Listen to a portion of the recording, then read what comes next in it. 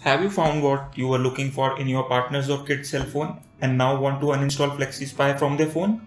If yes, then this video is for you.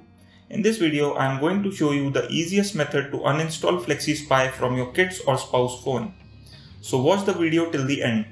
Since FlexiSPY has total control of the target phone, therefore it does not let the target user uninstall it until and unless you stop giving it all the phone's permissions. As a result, uninstalling it can become really hard if you do not know what to do. But do not worry, I am here to help.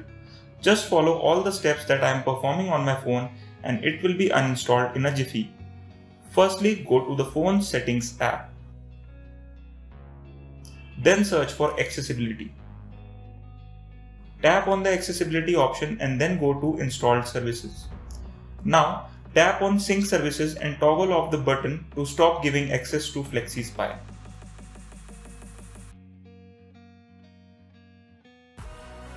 Go back to the phone settings app and go to the app list. Search for sync services and tap on it. Tap on the uninstall button at the bottom of the screen.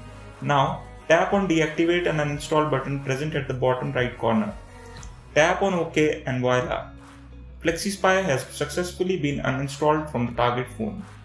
If you face any problem in uninstalling FlexiSPY, then let me know in the comments down below. I'll be happy to help.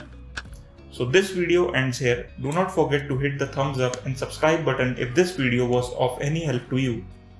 If you want to see more videos regarding FlexiSPY, then you will find the videos links in the I button above and in the description below.